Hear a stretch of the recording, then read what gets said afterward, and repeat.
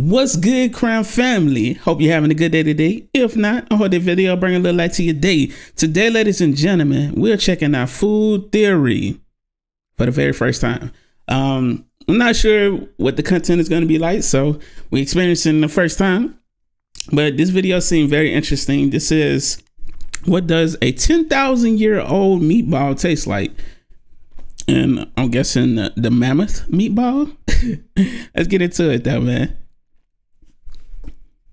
Make sure I smack the subscribe and hit the like button. Stay tuned for more videos. Years ago, these 10,000 years ago, these giants roamed the earth. Then, tragically, the woolly mammoth went extinct. But now, after years of extensive research, we are able to bring these majestic creatures back to life. We then use publicly available data to identify the DNA sequence in mammoth. Then we continue to grow and multiply these cells, just as would occur in a mammoth thousands and thousands of years ago. Through the power of modern science, the world has been reintroduced to these ancient, gentle giants. And that's why we made this, the Mammoth Meatball. The Mammoth Meatball, it's huge. I never thought I'd be eating a meatball made of mammoths. Excuse me, what? I have so many questions. Thanks. Okay. Hello, Internet. Welcome to Food Theory and to Mystery Meat Weekend, where our programming is purely protein. In fact, we've got a full 4-course dinner grilled up and ready to serve. Your appetizer, film theory, and the living meat of Vita Carnis. Your side dish, Style Theory's delectable deep dive into Lady Gaga's meat dress. For dessert, we've got Grandma's oddly savory murder pies over on Game Theory, but it's here on Food Theory that we're gonna experience the weekend's main course, a wad of meat the size of a small child. And not just any meat, mind you. This giant chunk of chuck is made up of none other than a cloned woolly mammoth, which I gotta admit adds yet another entry to the insane list of topics I could have never imagined discussing when I started these channels. That said, nothing truly embodies the spirit of Mystery Meat Weekend quite like this giant brown ball. Sorry, I missed the memo that apparently we're cloning mammoths now. Facts. We're just what? Now this, I literally just heard that they're trying to clone the woolly mammoth and bring it back to life. Yes, a real dinosaur. They're trying to bring it back to life, and it's not going to be long from now. I think they said like 5-10 years, something like that.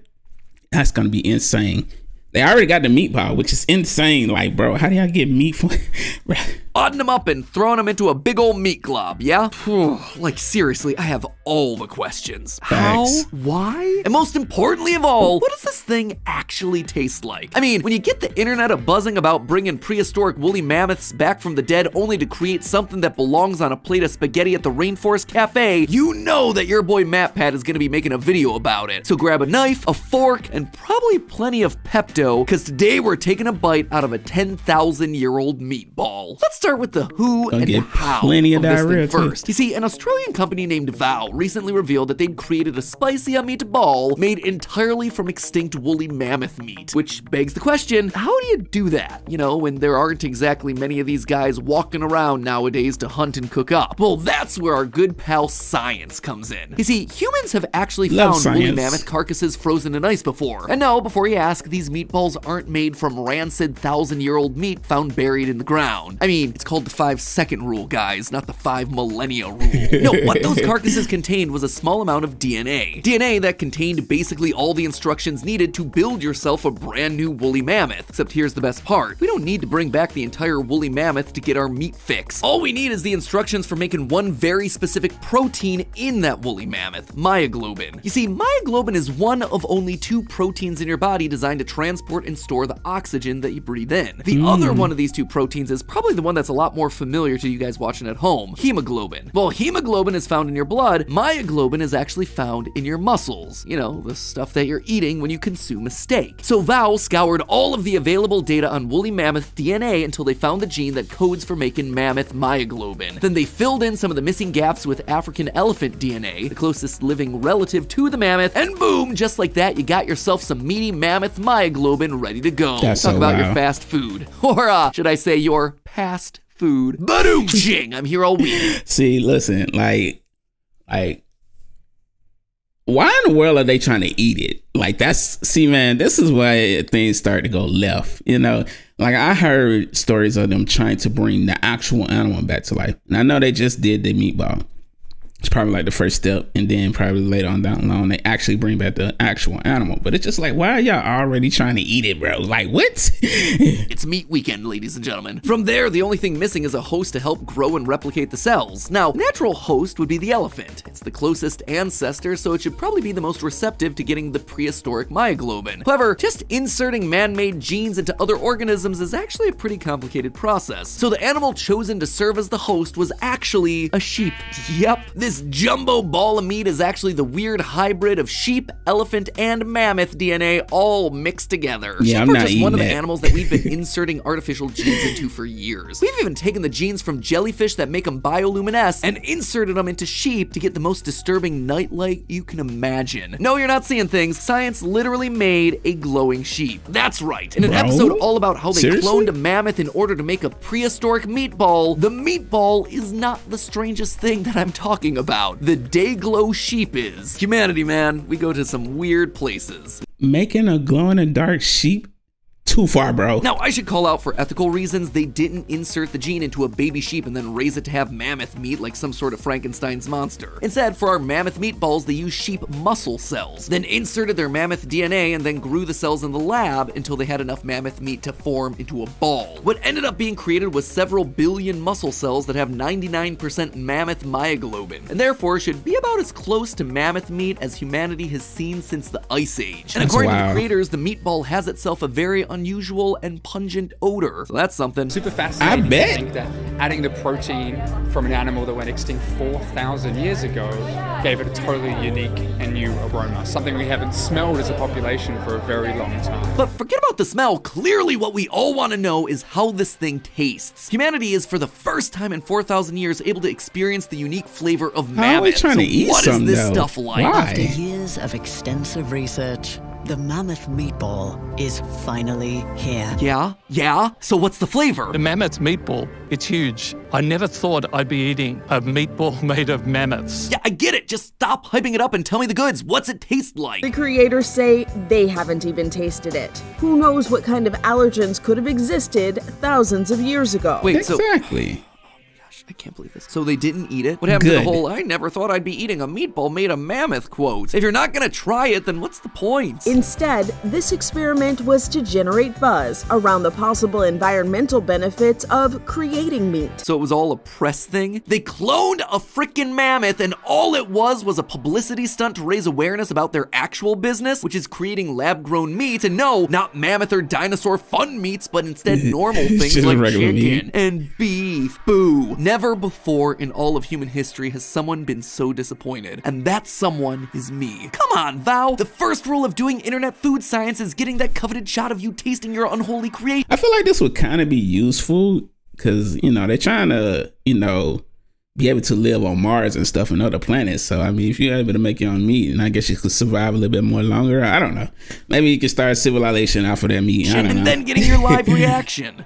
That's delicious. It's fantastic. You have to risk it to get the lab-grown biscuit, my friends. So with the scientists too scared to take the mammoth meatball challenge, I guess it's up to me to answer the question that we all really want to know the answer to. What would this mystery mammoth meat actually taste like? Science be damned, I want to savor the flavor. So let's bust out our hypothetical fork and knife and dig in, shall we? As we just discussed, the mammoth meatball is made from myoglobin, and myoglobin contains red pigments called hemes. These hemes are what gives meat, like steak, its characteristic red appearance. But the hemes in myoglobin are also what contribute heavily to the meat's taste. Every animal has itself a slightly different kind of myoglobin, each given its own distinct flavor. So if we want to make a meat that tastes like mammoth meat, then we need to find our closest approximation to mammoth myoglobin. The closest living relative to the mammoth is the modern-day Asian elephant, which has smaller ears and less wrinkly skin than the African counterpart. Those things However, are the huge. African elephant is more often used for its meat, so there's more information that we can dive into there. Now, let's just get to the elephant in the room, or I suppose the lack of an elephant in the room. You might be wondering why we haven't procured any elephant for ourselves to try after I gave Val flack for not trying their creation. Well, that's because elephant meat in the US is super illegal. They're a protected species due to a slew of issues ranging from their slow reproductive cycles to the ivory trade decimating entire elephant populations. In short, world governments aren't too keen on us munching on these incredibly intelligent creatures. So yet again, I am thwarted in my quest to understand what the mammoth meat would actually taste like. Come on, guys, I just want a lick of Snuffleupagus is all I'm saying. Is that so much to ask? Now, despite elephant meat sending you straight to jail here, there are a few scientific ways of figuring this one out. For one, elephant meat is incredibly high in iron, having 46% more than beef. Elephant is also surprisingly lean, with a similar fat content to pigs. It's low in cholesterol as well. In fact, the list of health benefits of elephant meat goes on and on. Potassium, vitamin C, zinc, even more protein pound for pound. But that doesn't mean we should eat it.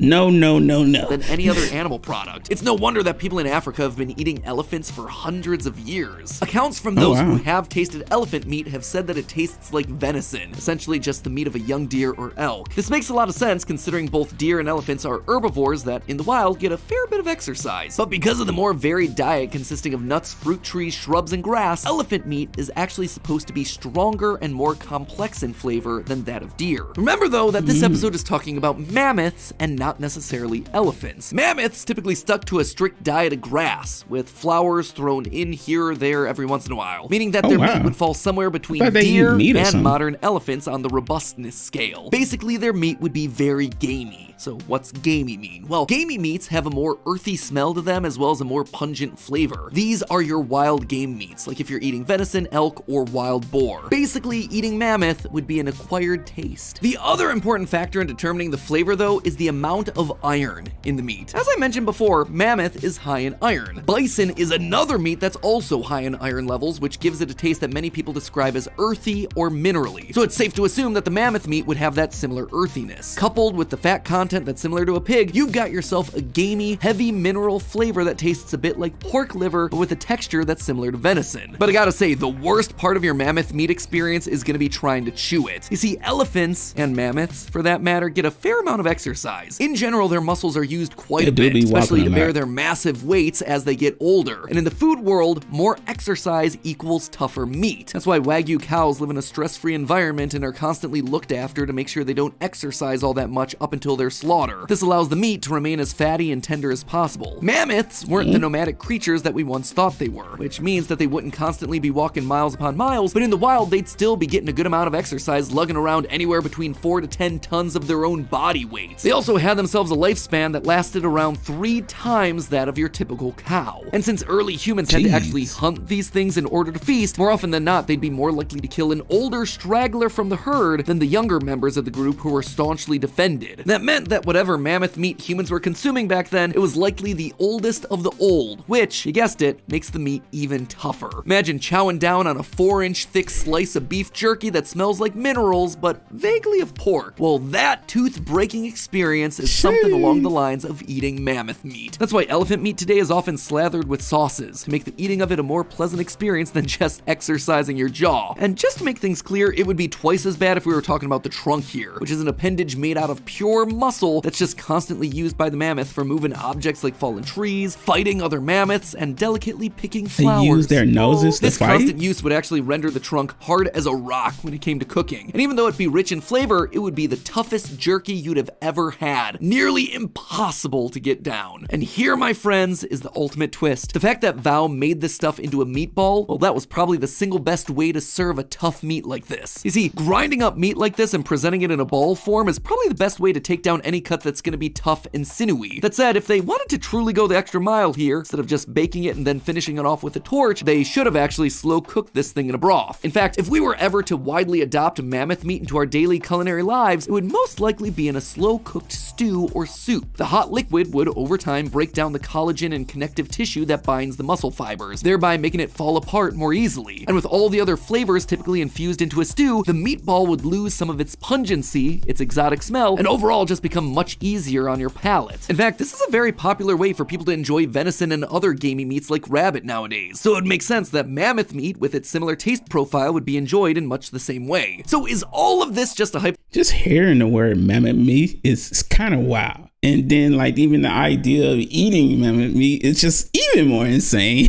Like what? Medical discussion then? Well, no, actually. You see, woolly mammoths going extinct during the Ice Age meant that some of their frozen bodies were found in incredibly good condition as recently as the 1900s. Really? One found in Siberia was so well preserved that it actually had grass still in its mouth. Of course, humans being humans, eager to eat just about anything we come across, the meat was served up in 1901 as part of a mammoth banquet. There's and apparently no way. It was a moderate hit, with guests claiming that it was, quote, agreeable, and also, quote, not much tougher than some of the meats furnished by butchers. So they really found one and ate it? That is crazy. At the time, an absolutely glowing review. And so there you have it, friends. Possible lethality of an Ice Age protein notwithstanding, we now have ourselves a solid idea of what munching on a mammoth meatball would taste, feel, and smell like. So thank you all for tuning in to Theorist Meat Week, which has hopefully been easier to swallow than the mammoth meatball. If you've yet to ascend to the level of king or queen of the meats, make sure you continue onward to our film theory on Vita Carnis, one of my all-time favorite analog horror series that we've ever watched. But hey, did you know our sponsor for today's episode? Yo, y'all make sure I go show them some love right now. The link will be in the comments. Show Food Theory some love. I will be checking out more videos of his, so y'all stay tuned, smack the subscribing. Till next time, deuces.